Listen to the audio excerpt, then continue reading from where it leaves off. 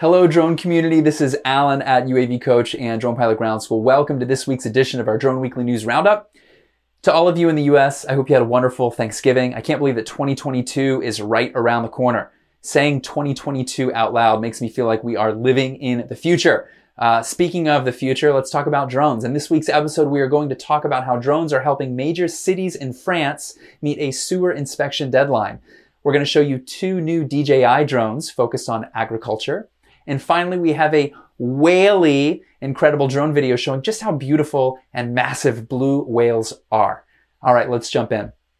A law in France is requiring all major cities to inspect their wastewater infrastructure by 2026. Now, in some of these cities, the sewer systems are very old. Entering them could pose a real hazard to inspectors. It certainly takes a long time when you're using humans. So wastewater management company Suez has been using Flyability's Helios 2 drone to speed up its sewer inspections. And according to Suez, they're getting them done 50 to 100% times faster. They're also seeing a decrease in cost. It's one of these win-win situations.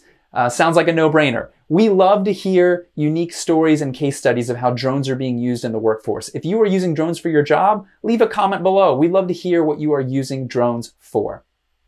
Next up, DJI is continuing to push out new products even after their Good Things Come in 3 launch, which included the much anticipated Mavic 3. The juggernaut drone manufacturer released not one, but 2 drones focused solely on agriculture, the Agris T40 and the Agris T20P.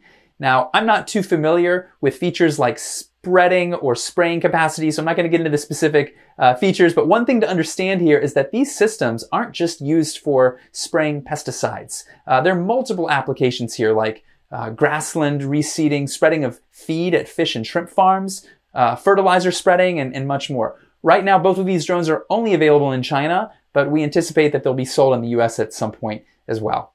Okay, lastly, we have an aerial view of blue whales swimming in the ocean, which showcases how large and incredible these creatures are. Swimming alongside a boat in the opening shot, we see that the whale is about 4 to 5 times the boat's size. The drone footage of this beautiful creature swimming in its element is from the coast of San Diego in California. And the video was made by YouTuber Dolphin Dronedom, who has a lot of other oceanic drone footage on his channel. We're going to link to it below so you can see more. All right, folks, that's all we have for this week. Don't forget to subscribe to our channel to stay up to date on the latest drone news. Remember to check out the links below to read more. As always, thanks for watching, and to all of you drone pilots out there, blue skies and safe flying.